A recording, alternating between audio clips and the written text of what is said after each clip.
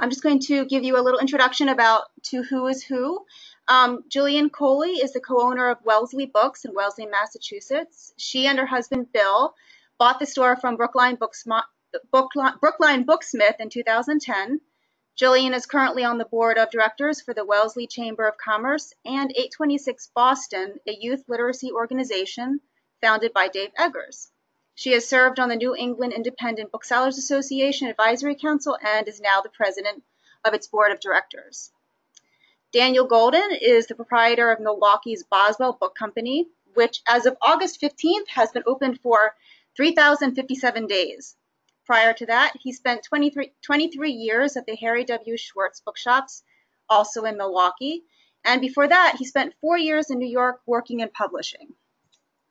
And Linda Marie Barrett is the Assistant Executive Director of SIBA, the Southern Independent Booksellers Alliance. Before that, she was, for many years, the General Manager of Malaprop's Bookstore Cafe in Asheville, North Carolina. Malaprop's Bookstore is a general bookstore in its 36th year of business, located downtown, employing between 15 and 20 booksellers.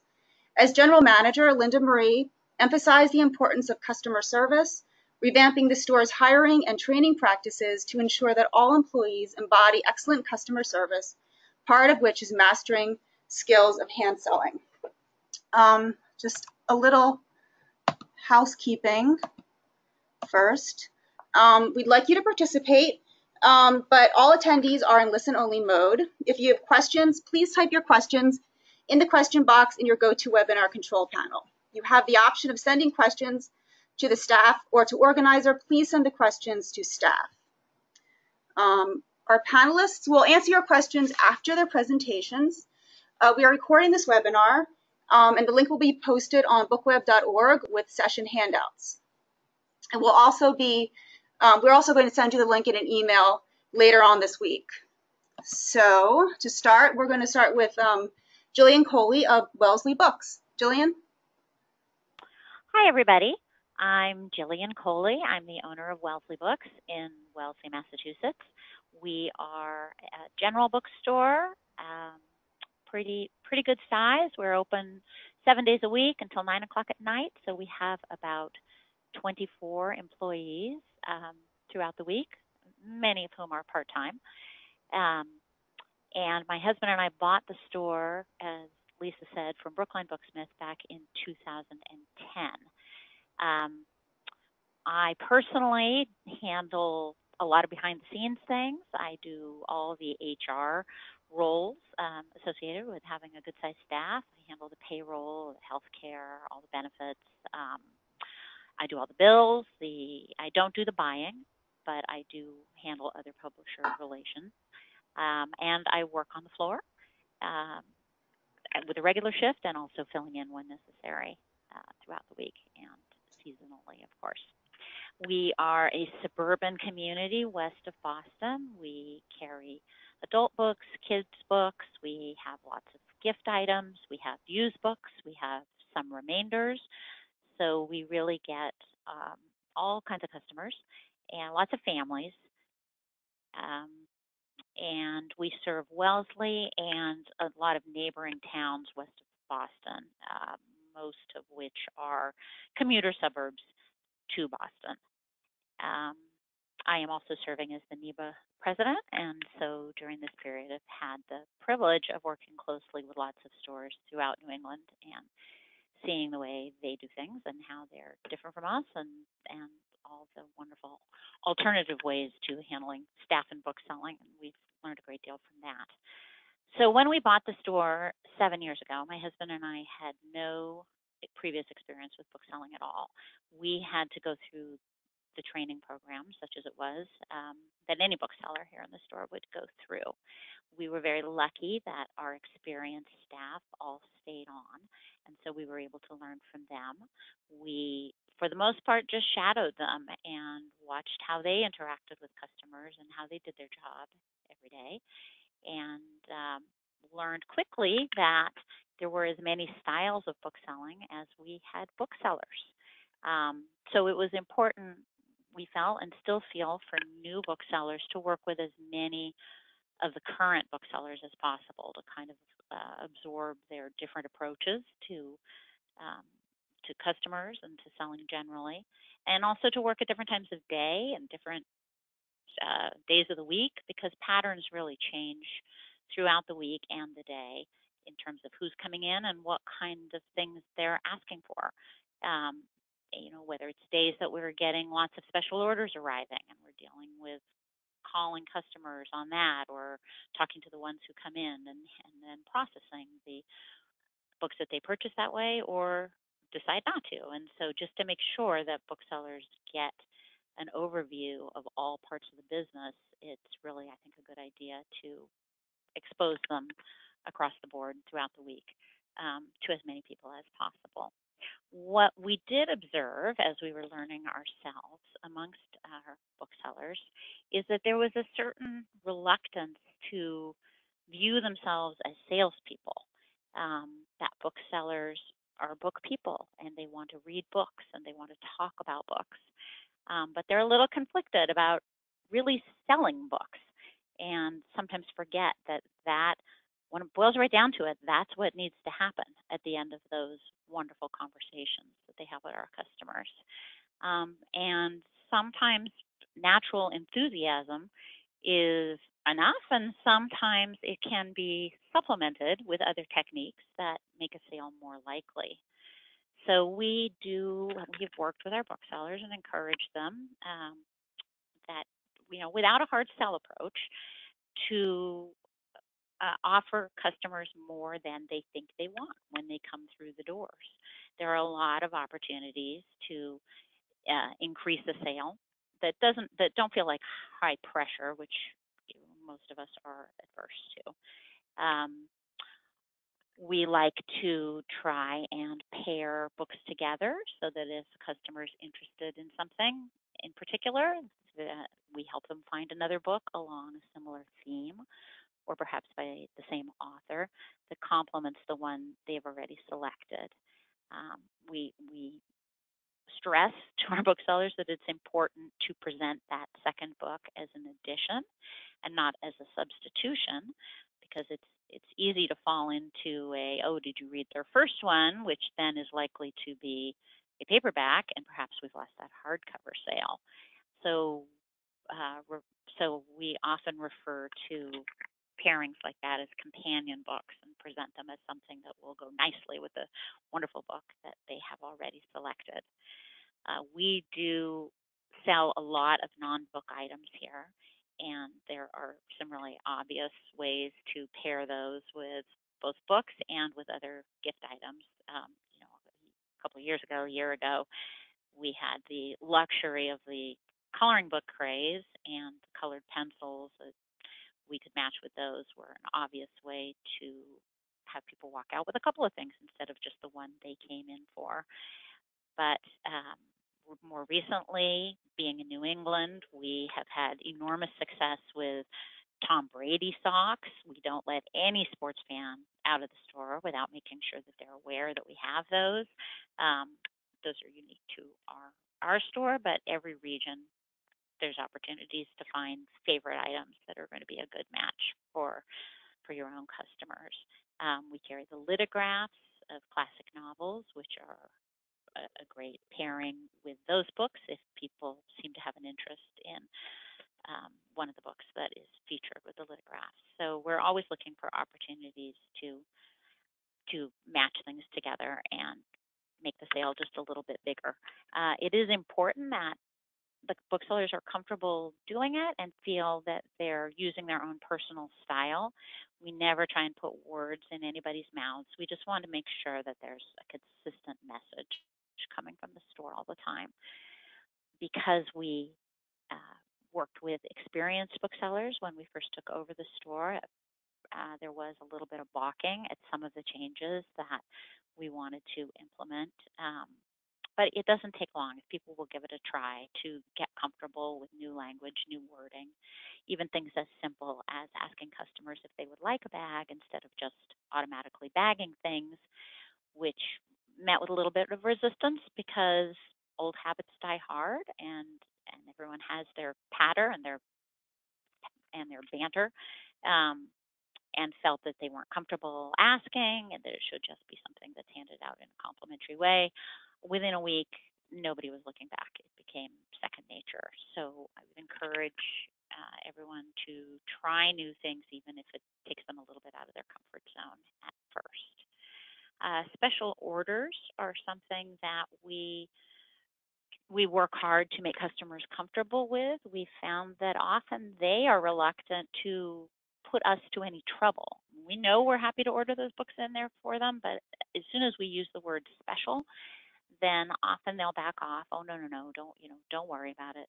Um, and so we de-emphasize the term special. We don't refer to them that way to our customers. We don't make it seem as though the book's difficult to get in any way.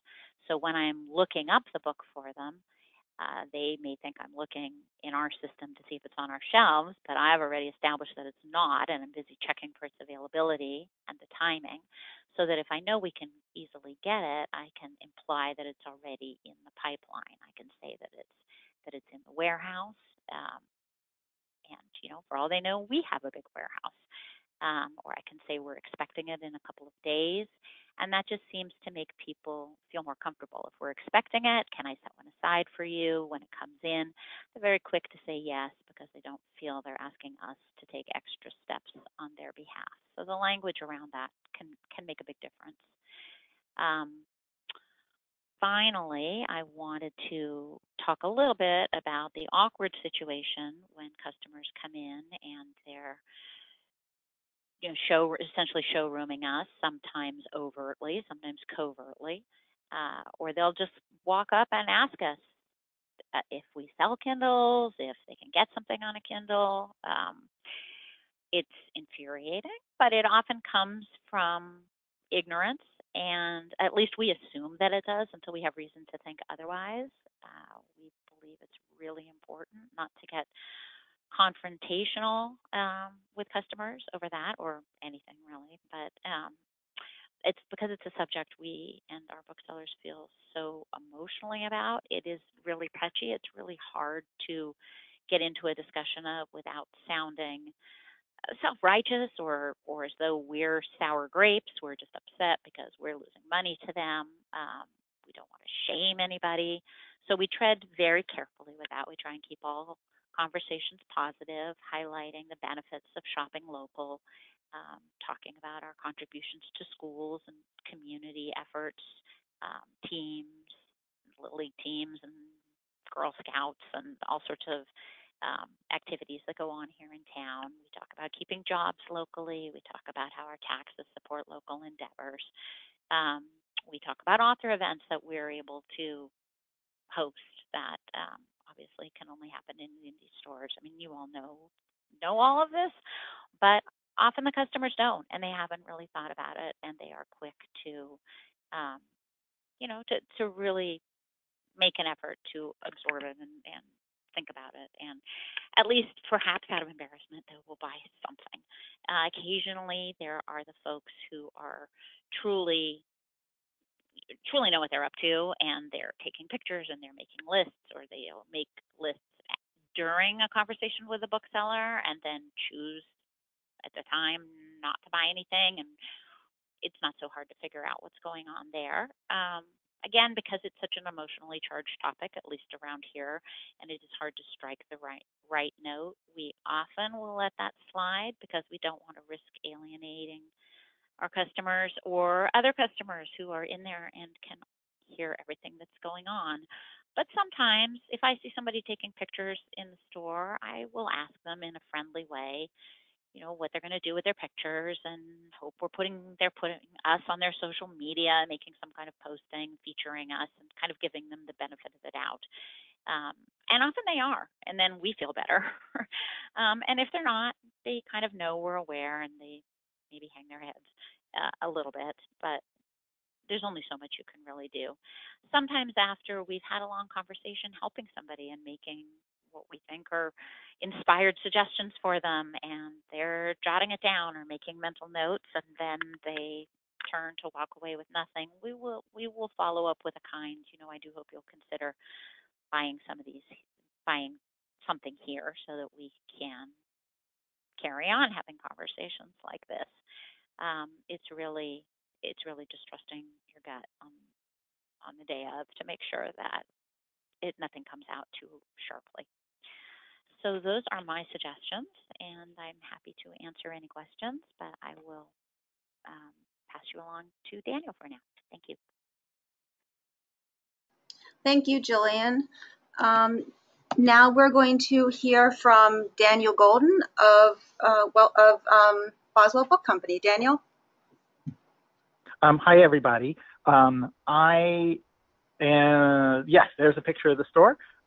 We opened in 2009. The store itself had been a Harry W. Schwartz book shop since 1997, and the stores actually started a block away from us in the 20s. In between, there were at least 3 other wonderful bookstores on the block and 1 comic book store, which is actually the only time Neil Gaiman's ever signed books in Milwaukee, as a little footnote, to my knowledge. We're a general interest bookstore. We're about 8,000 square feet, maybe a little smaller than that. We have a good kids section. We're near a university and also in a neighborhood where a lot of other academics live. We do a lot of programming, and most of which involves authors, but not all of it. We do a lot of community work with a lot of local organizations. We do a lot of authors in school programs, and we, so we do heavily market the store. But even though we do a lot of programming outside the store, my feeling is that everything should have as its end goal convincing somebody to start shopping at the store by coming in, because we think we have a nice store. So, and once people are in there, we really, really, really, really hope they buy something. So I am talking about tools for hand selling. I agree that booksellers are sometimes frightened of selling books, but what I always say to people is, this is really what they want to hear. For the most part, the people who didn't want to interact with booksellers and get ideas, those people are shopping online. Those people that we used to have who really hated anybody talking to them. Most people do like some interaction, and they also want knowledge, and they also want discovery. Once again, if they knew exactly what they want, they'd be less likely to shop with us. And so we want to offer as many tools as possible to our booksellers as they can to do the best job. One thing that's really important, I'm mostly talking about frontless titles here, is lots and lots of advanced reading copies. We are flooded with them, as are many bookstores. We get the box from American Booksellers. We're on various mailing lists. Sadly, it feels like about 80% of them are psychological suspense. So if you like that genre, that's really great. If you like something else, it's a little complicated. But there are different ways to get books closer to your field of interest. Edelweiss obviously offers e-galleys now. Many publishers will respond to requests. There are offerings from the American Booksellers Association, and of course, there's many books available at regional and national trade shows. One suggestion that I have is I often go to these shows and think about books from my booksellers and try to go the extra mile and get them signed by the author to that bookseller with the my crazy theory that if the book's signed to you, you have to read it. We also try to keep our booksellers informed. We give each bookseller an email address through the store and subscribe them to Shelf Awareness and Publishers Weekly. And this because I feel like a bookseller who is knowledgeable will be able to find the books that they want, and also, even if they haven't read a book, will more likely recognize a book that the person only knows some vague detail about, and they can now offer it to them. They can discover it and seem smarter than they did before. Another resource that we find that's available is sales reps. I feel like sales reps are sometimes underutilized.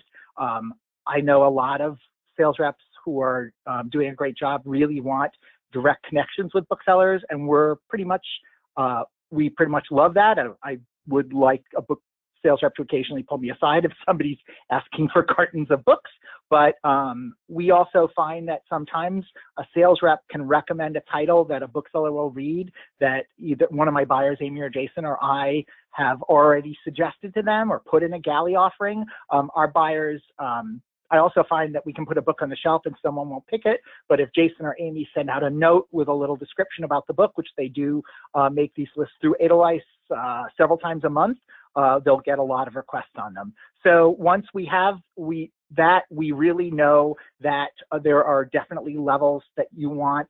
A shelf talker, and the best thing of all is to get somebody to write something down, because then not only do they have, are they not in the store talking about it, but you're helping sell the book everywhere.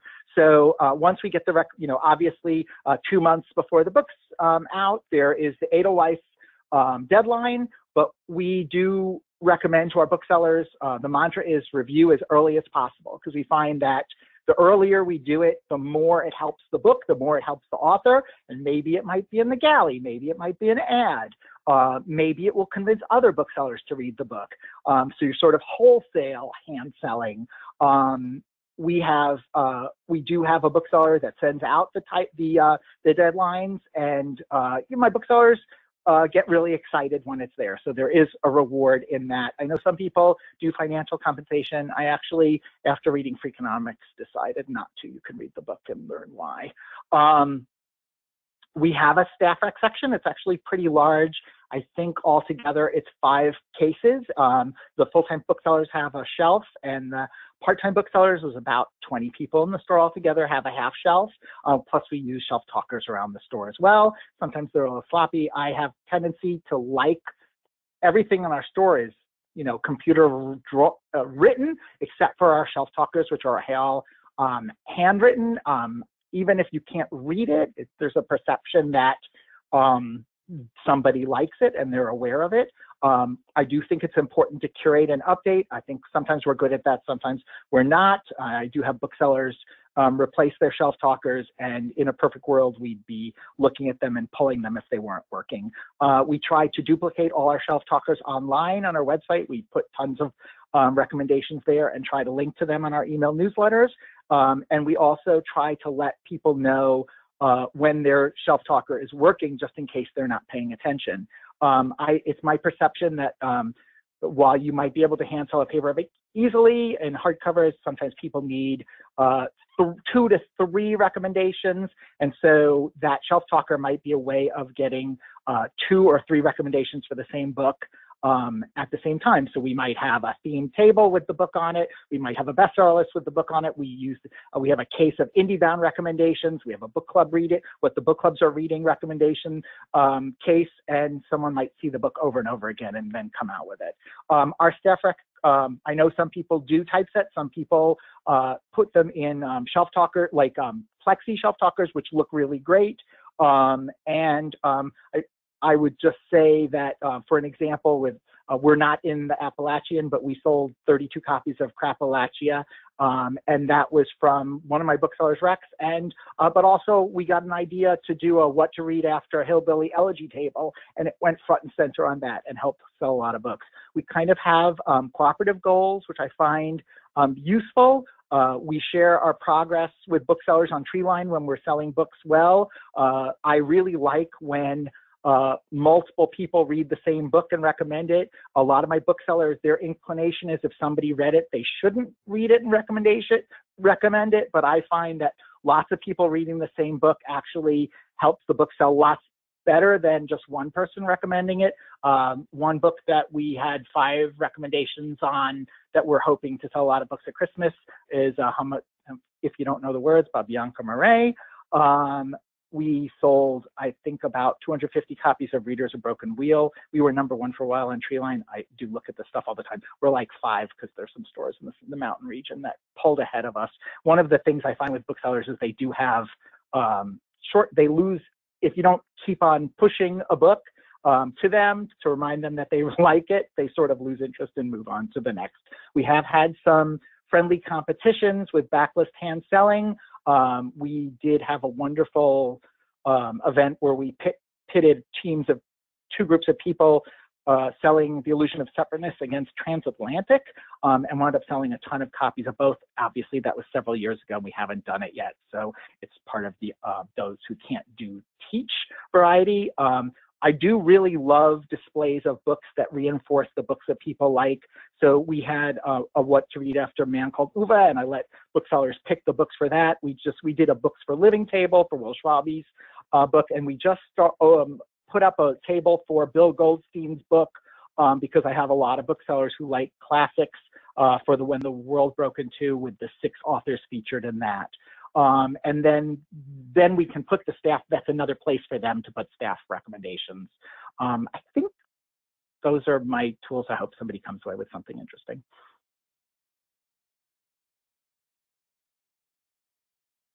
I'm done. Okay, thank you, Daniel. And I'm sorry I got kind of lost there, Marie.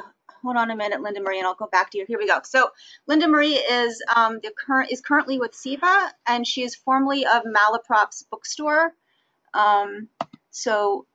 Linda, would you like to discuss your sales techniques for what you did in Malaprop's? Sure. Malaprop's is a general bookstore located in downtown Asheville. And because of the downtown location in a city that's really popular as a tourist destination, there's a lot of foot traffic into the store. And so that's what Malaprop's has to take advantage of with excellent hand selling, is that foot traffic. I was general manager at Malaprop's for the last 15 years, and when we did this panel at Winter Institute, but I recently became the assistant executive director of the Southern Independent Booksellers Alliance. And one of my roles there is called Rep on the Road. And I travel to our member stores and find out what's going well and what isn't. And it's really helpful education. So today I'm sharing what we did at Malaprop's regarding hand selling, but I'm also adding in some tips from around the territory. I'm going to echo what Daniel and Jillian said about the reluctance to be salespeople, but I think that's something we really need to embrace, because being great at hand selling books allows you to pay your staff well, take risks with your sidelines, invest in your business, and be innovative. So it's a skill you have to take as seriously as your title selection and merchandising and community outreach. So when hiring, it's really important to look for friendly, positive people. It's important to love books, but you also have to love interacting with people too. And at Malaprop's, we expect everyone to be skilled salespeople, and we make clear our expectations for excellent customer service right at the beginning. Because if the store is not a fantastic place to spend time in, your customers will go online and they will not be going to your online site, most likely. So during the job interview, I put forward questions to candidates to elicit a sense of their personality and how they work with people and approach people, including during a crisis, because as you know, crises happen at bookstores. So here are some questions that I would ask during interviews. One of them is, we've all been on the receiving end of a bad customer service experience. Describe one you had that was particularly memorable. How did you follow up? Tell me about a time when things didn't go the way you wanted, like a promotion you wanted and didn't get, possibly a major assignment or project that didn't turn out how you'd hoped. What did you learn from that experience? Describe a crisis you faced at work or in an academic setting. What was your role? How did you resolve it? What were the results?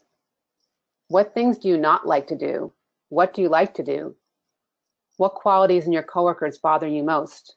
What qualities do you appreciate the most? And I think through those kind of questions, you get a good sense of the personality of the potential bookseller.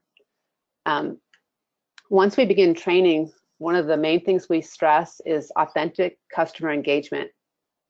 We aim to be the best thing that happens to a customer that day. Warm, inviting customer service is very rare, as many of you know, outside of the hospitality industry. And we found at Malaprop's that excellent customer service creates repeat, fiercely loyal customers. I used to joke that we were like dogs wagging our tails at Malaprop's because we're so happy to see you. And there are some people at the store who almost do wag their tails. We aim to be deeply engaging with customers, and we do that by following some Zingerman principles. Zingerman's is a deli in Ann Arbor, Michigan, and they wrote a book that I highly recommend called Zingerman's Guide to Giving Great Service, treating your customers like royalty. The book is a quick read, and we have all of our new employees read it and model its principles. It's out of print, but you can get out of print copies, and I've also heard there are great videos too. So here are some of our tips from Zingerman's, and they're really simple and easy to remember. The first one is the 10-4. Eye contact with customers at 10 feet, verbal contact at 4 feet. You're showing customers that their presence makes a difference. And you can use this time of initial verbal contact to let them know that you're there for them. Maybe ask them for assistance, if they need assistance or are looking for a particular book. The next one, I think is probably the most important, is active listening. We find out exactly what the customer wants. You listen, you don't interrupt, you note their body language, and you dig deeper with questions if it seems appropriate. You will make a connection with that customer and they will come back. Think about some of your best experiences as a customer at a store or a restaurant. Didn't it usually involve someone who was really listening to you and trying to help you? And go the extra mile. Write down similar titles you think they'd love, give them an ARC, wrap their purchases, offer to carry their purchases out to the car, give their dog a doggy treat, or give them a high five if you're so inspired. Think about the ways you can reward customers and make their day a little more special. Other ways that we increase sales is to engage with customers while on the sales floor. And this means getting out from behind the bookstore counter, because that counter can be a barrier in more ways than one. So after the initial 10-4 contact, you find the customer on the sales floor and find out what they're looking for. And by offering assistance, 9 times out of 10, the customer needs your help and you'll find what they're looking for. And another obvious but important thing is handing the desired item to them. Once you hand a customer a book or a sideline, they begin to bond with it. So don't just wave your hand at the shelf to point out a book for them. Another important one is do not judge. Try not to judge your customers' tastes. Instead, be honoring of their needs and guard your facial expressions. We also try to stay out of political discussions, especially now, and seek the help of other booksellers for genres you're not familiar with. It's really good to have a go-to list of questions in your mind to ask customers when they're stalled. Some of mine were, what is the last book you read that you really liked? Why did you like that book? What kind of read are you looking for? Light, serious, escape, fantasy? Whenever I was stumped, I led customers over to the staff picks or the book club sections because staff picks and book club areas tend to be a great variety of books, and they're vetted by serious readers in the store and in the community. Your use of language and your body language is very important too. Think about how a customer would hear what you're saying and avoid being negative or sounding exasperated, or try to avoid showing any kind of burden in your body language. If we look like we're put upon, they probably won't want our help. And like Jillian mentioned, we're careful with language. So we don't say, we can order that book from a distributor. We say, we can bring that in for you from a warehouse, from our warehouse actually. Or we say, we're out of that book, rather than, we don't carry that. Some other tips are recommending similar books to the one they want, or recommending a gift item that is a perfect pairing. And don't be shy about this, because you'll actually increase their joy about it. I never in my 30 years of book selling had a customer come up to me and complain that I pushed a book or a sideline item on them. Don't project your budget onto customers. I used to do this when I first started out and was on a strict budget. And I'd say things like, this book is pretty expensive, as I was handing over a gift book to them. And I'm sure that also showed in my body language. Or I'd try to slow someone down who was obviously in a buying frenzy. And then it occurred to me, why was I staging interventions? Imagine if a clerk tried to talk you out of a beautiful scarf because they thought you couldn't afford it. Wouldn't that make you feel sad or weird? So let your customers happily spend a lot of money.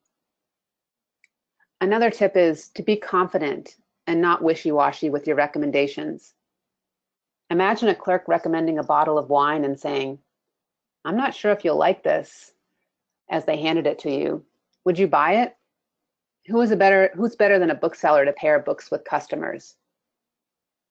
Make use of the time at the register to get to know them better, because they'll remember that. And I always remember that as a shopper. I can't tell you how many times that conversation led to an extra sale because I realized there was another book they would love, that companion book that Jillian mentioned, or they remembered something else they needed to buy, like a birthday card or a gift for a friend. It's also important, and this would happen at Malaprops, and we had to remind ourselves to stop doing this because we enjoyed each other's company so much, is to stop talking to your coworker and to look up from the computer when a customer approaches. You need to be present for them. And lastly, this is like the golden rule for me, is put yourself in your customer's shoes. The main thing to remember is to think about your own good and bad customer service experiences in other stores or in a restaurant or another bookstore, and put yourself in your customer's shoes. Think about how you would like to be treated and then model that with your customers. And that's it for me. Thank you, Linda Marie. So our presentation is over. It looks like we don't have any questions. So I'd like to ask Daniel and Jillian and Linda Marie if you have anything extra that you'd want to add after listening to your colleagues' presentations, or anything else to close on. I thought Daniel's tip about signing up all of your new staff to Shelf Awareness and Publishers Weekly and Bookselling This Week is a great way to create more engagement with new titles and more recommendations to customers about these titles. Oh, thanks. Yeah. Okay, looks like we might have a question. Give me a sec here. Do you see it? Okay. Can I pull this down? Oh.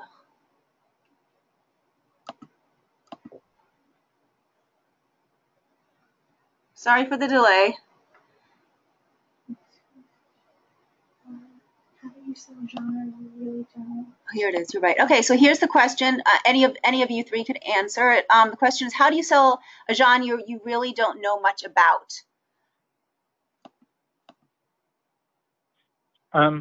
May I? Go ahead. Well, I do really take advantage. One of the things I always say as a corollary of that is people want to know what I think about a book. I don't care if it's good. I don't care what the reviews. I just want to know what Daniel thought. And sometimes I want to, in certain genres, I'll say, I'm not the right reader for this book. If you like fantasy, you need to listen to what our buyer Jason says. And if you like graphic novels, you have to listen to what Olivia or Peter say. And so one of the nice things about having staff recs around the store is that we use them, and as well as the staff rec sections, is we use our other booksellers all the time.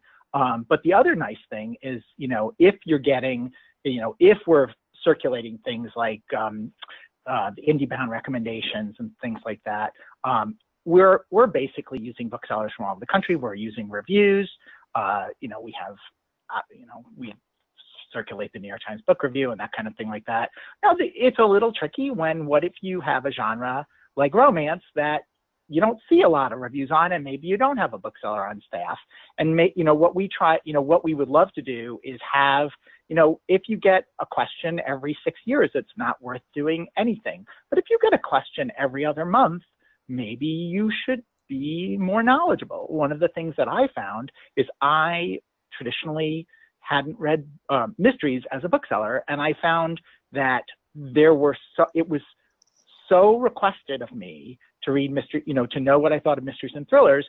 And the fact that another tip I will say is that it is really easy to hand sell mysteries to customers. Like, they listen to you, and not only that, they buy the whole series. So it's so time effective that I found myself spending more time reading mysteries and thrillers, because when it works, you can sell a ton more books than when you try to, this is so sad. I love short stories. I still read them, but they're harder to sell than mysteries. So that's one thing. Read in the area yourself. have a backup selection. So if you say you have nobody who reads science fiction or romance, but you do get a lot of requests, you might not get a lot of requests for contemporary romance. You certainly get a lot of requests for historicals in general, historical fiction. Come up with a little checklist of 5 or 10 books that you either post publicly, I've seen this in other stores, or you keep behind the desk. Here are 5 go-to books that people like that maybe people don't know about, maybe not something so obvious. So it's along the lines of that Man Called Uwe table. It's like, we know everybody read that. Maybe there's something they want to read besides the other Frederick Bachman books. That's it. Thank you, Daniel. We have some other questions that have come in now. So here they are. Did each of you have a dress code? Do you use Dress for Success? Does anyone want to answer that one? Malaprops had a dress code, but it wasn't, I'm not sure what Dress for Success is, but it was, we did want people to look like professional booksellers because I think that's part of being taken seriously when you're recommending books. So there were some outfits, like a skirt that was too short or clothing that's torn, that we asked people to avoid that so that they would be more respected, their opinions would be more respected, and they'd have a more professional presentation of self. So a guideline more than a dress code specific. Yes, yes. And then someone also asked Linda Marie, what is a 10-4 contact? Again, if you could refresh us on that, the 10-4 contact rule. 10-4 is you make visual contact at 10 feet and verbal contact at 4 feet. And that way, every customer that comes into the store, you recognize them in some way. Thank you. Another question, how do you advise your booksellers to deal with customers who are rude or disrespectful?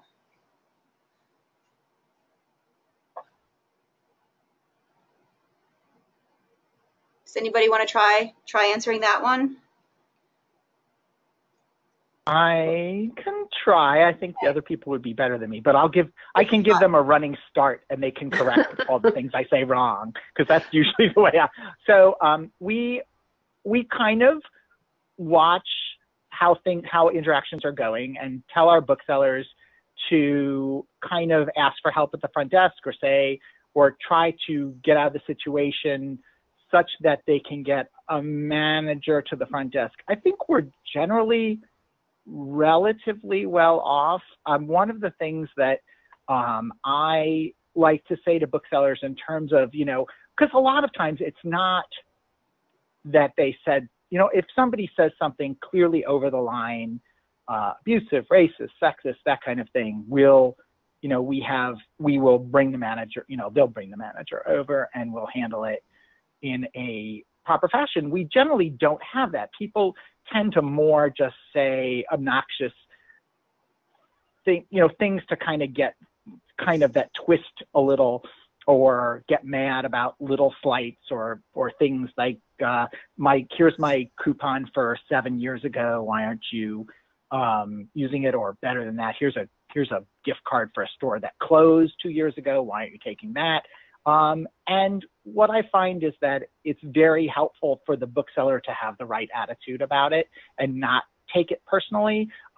It's pretty common advice because just about every bookseller, person who wants to be a bookseller knows exactly what to say at the interviews about knowing that they don't know what happened to the person before they came in and they might be taking out their own problems and blah, blah, blah. And yet when you go on the floor, you forget all the stuff you said in the interview and you take it very personally. But we just remind booksellers that if they're having problems, to just get help and also that if there's a customer that tends to treat them in a way that consistently, whereas we might not be able to call attention to it, is just say you don't have to help a person. Like if somebody keeps going up to you and asking you obnoxious questions, like I said, not crossing the line, but still irritating, in most cases we have enough staff that you can hand that person off to somebody.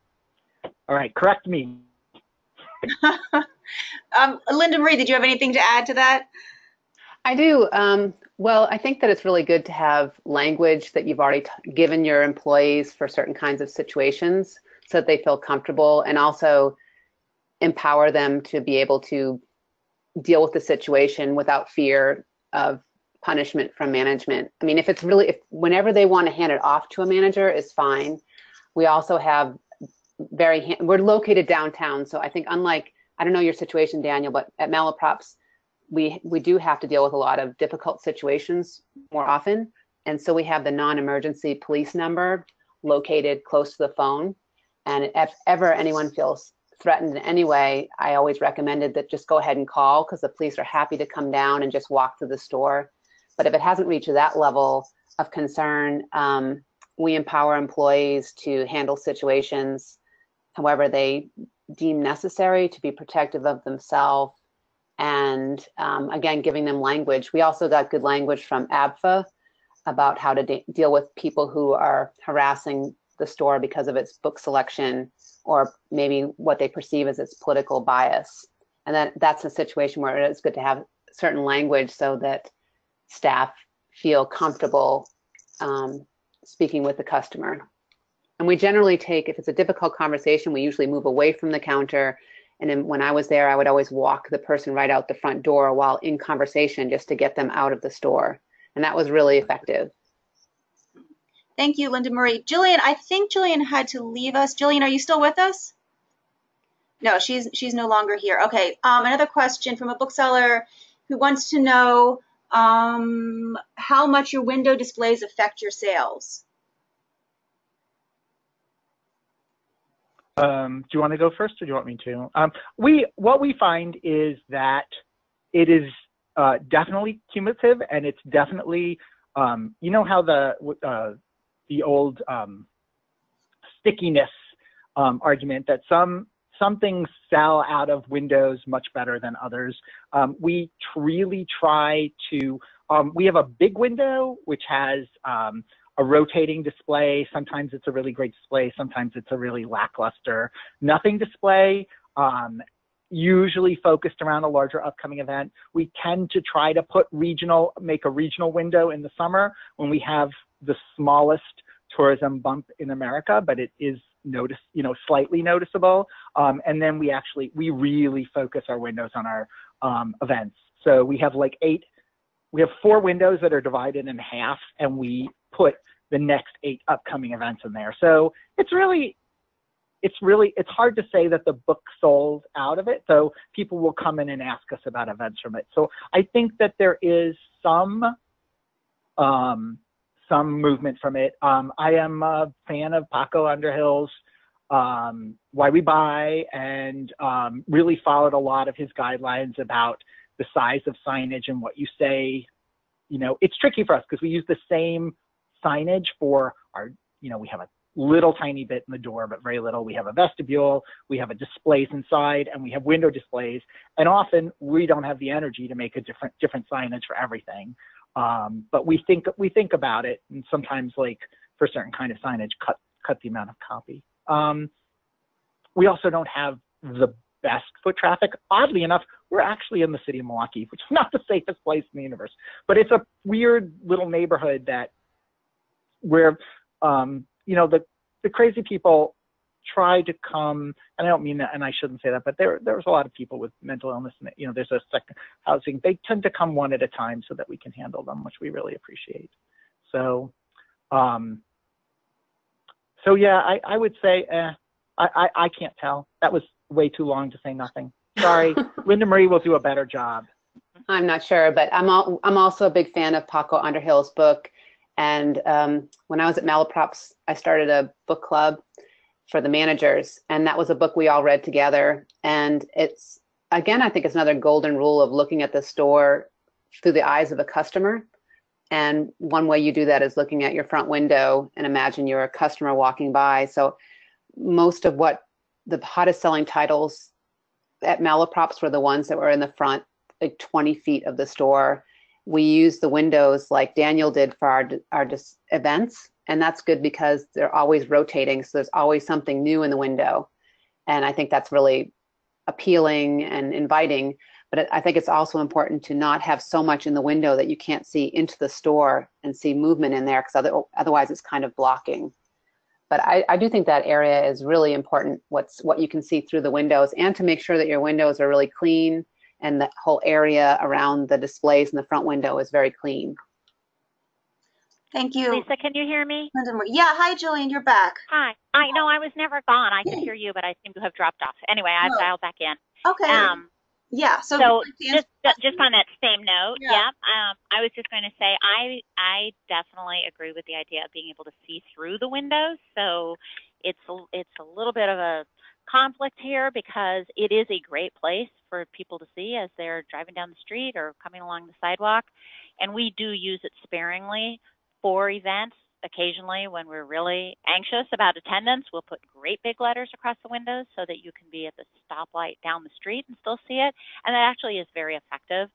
But day to day, I like people to be able to look through and inside and see books and see an inviting place that we hope will draw them in. So we struggle for that balance. Oh, can I just mention one more thing? We don't cover our windows at all. So the display windows on the other side, they're all half windows, so they go up a little bit. We don't actually think people will see the sign. We just do like a repeating image of the hardcover books that we put on display. Mm-hmm. We have like little shelves, and I completely agree. Like our idea is like we want people to see into the store, but more and to say that, well, we pay a lot of attention. And that's also from the Underhill on like what people see when they first walk in the store. Yes. And I'm also often at that point focusing on the customer's impression of the store as a whole, as opposed to selling something, because at that point, what I mostly want them to do is keep walking into the store, and I can worry about selling to them later. Right. Here's a question about shelf talkers. Do you think it's better to have shelf talkers together that are alike or different? We don't make any effort to put them together by theme or really it's a pretty varied selection, and it's almost on our dedicated shelf talker bookcase, we really do it chronologically so that it's newer things at the top. We kind of rotate them down so that it stays fresh, but it can be absolutely anything when people approach. Anyone else on that one? Go ahead. I think Linda Marie, you go. I'll just be brief, but I think shelf talkers, they remind me of the tags you see in wine shops that from Wine Spectator or other ones that just draw your eye. And I think they're, however you use them, to use them and make sure to use them because they're such a good form of a really subtle and passive form of hand selling that really works. Okay, thank you. Here's a question about a training manual. A bookseller wants to know how you keep yourself fresh, especially with new staff. Do you have a training manual, and any suggestions on how to build one if you do? I can answer it. Go ahead. Thank you. We have a training manual, and we modeled it on Seattle's bookstore, Elliott Bay. They have a passport that they put all new booksellers through for training. And I heard about this passport when I was on a panel with someone there, and she sent it to Malaprops. And then an assistant manager there modeled a training manual for Malaprops on that. And now every bookseller goes through the passport when they're hired and trained. So that way we know that we've consistently covered every area that we need to, and that by the time that bookseller is put out onto the sales floor, which usually is after about 7 to 10 days of training, that they are very immersed in our expectations. They're very grounded in Malaprops. A follow-up question for that, Linda Marie, someone who is not familiar with Elliott Bay's passport, they want to know what you mean by passport. So it looks like a passport in that it's a little booklet with lots of pages, and each page of the passport will be an area of training in the store. Like one might be answering phone calls, shelving books, how to look up a book on our inventory system. You know, it'll just be very specific areas of training. And you could email Malaprops and see if they will also share their new passport. But I'm using the word passport, but it's essentially a training manual that looks like a little passport. Thank you. Does anyone else have an answer for that question, or should we move on? we could do a better job, but we have a training checklist that we keep track, that we use, but we don't have a good manual. So. Yeah, same. We have a rather out of date booklet, but it could certainly use some revision. Okay. Here's a question from someone going back to the difficult customer situation. What if you are the sole proprietor in a store and they are excessive talkers or et cetera? How do you help them to move on?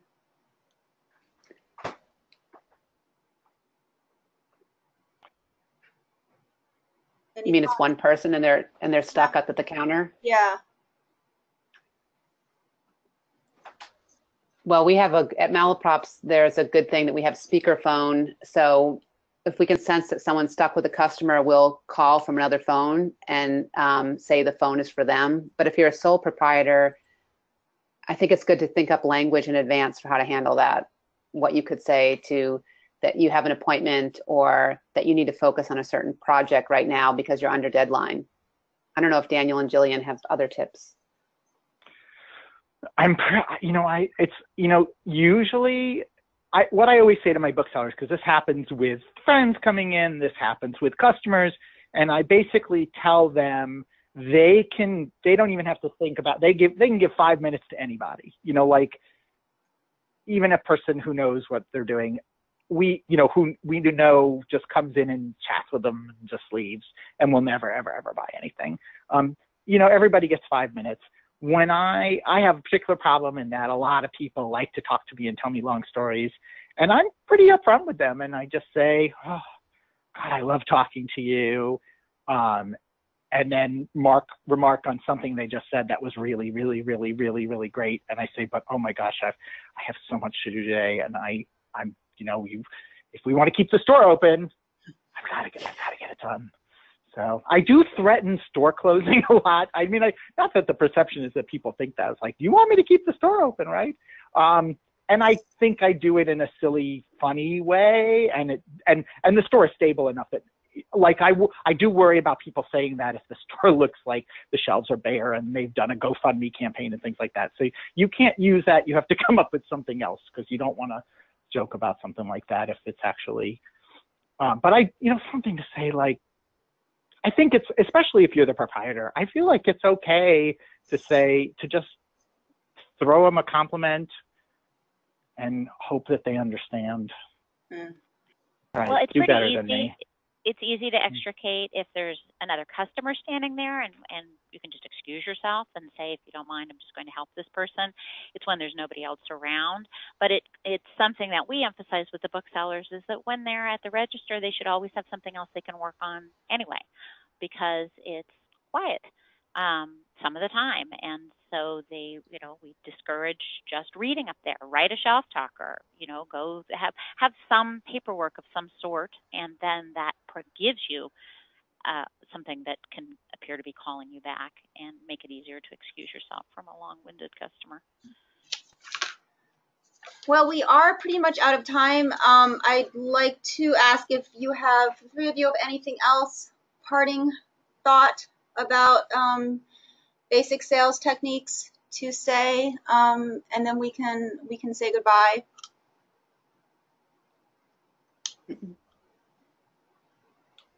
Or not.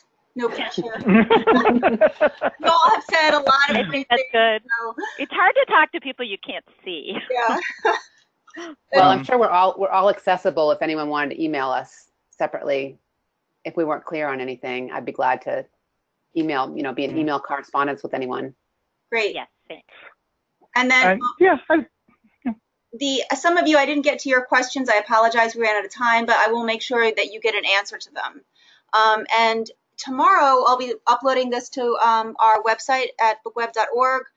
It'll also be, BTW will make the announcement that it's available, and they will provide the link as well. And I'll be sending you an email as well as a follow-up survey. So thank you very much for participating, and thank you to our panelists for doing a great job in discussing this important issue.